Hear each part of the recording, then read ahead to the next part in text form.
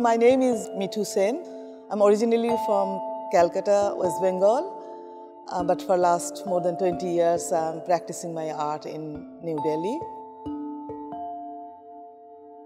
My practice is based on perpetual unsettlement. I like to subvert all the narratives that are easily defined and explained and provided to us. I undo that, and that is my play, and that play is quite serious. Mother tongue frames mainly about language, identity, cultural losses and colonial domination. It's not only about sentimentality and nostalgia.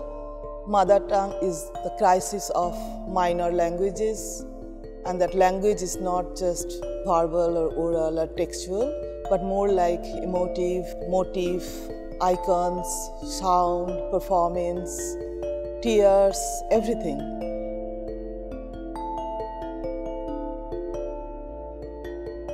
I personally found poetry as my mother tongue because my mother is a poet, and since childhood all I wanted is to be a poet like her without understanding what language.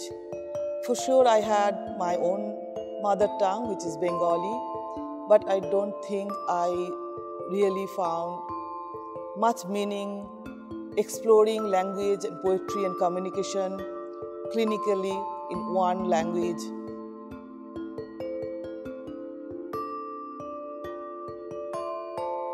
As an artist from India, where I grew up in Bengali and studied and educated, and then moving to New Delhi, where I confronted with several languages, but still where English is the most dominant language.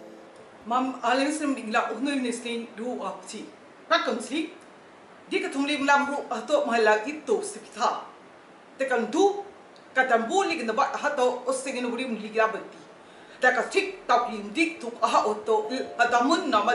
Performing in non-language, like gibberish, I really feel quite empowered because I didn't have to explain what I am saying or what I am talking about, but I just connect through intuition and instinct with others. Language? That's the language.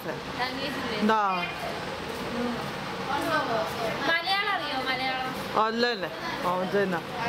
So no. English? No. Hindi? No. This newly commissioned work was conceived as a mind map of an artist, but it's more about the poetics of abstraction, where randomly floated thoughts, ideas, concepts, and visuals, come and sit together.